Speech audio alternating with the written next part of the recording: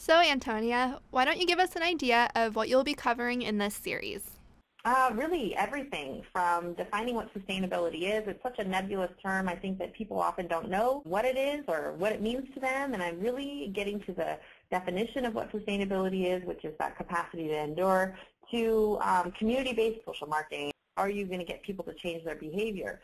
You know, public awareness campaigns are successful that they get people aware of something. You know, people know there's a drought in California, but they don't know how to change their behavior, and they don't know, you don't know what kind of barriers you need to remove to get people to change their behavior. So community-based social marketing is extremely important for you to be successful.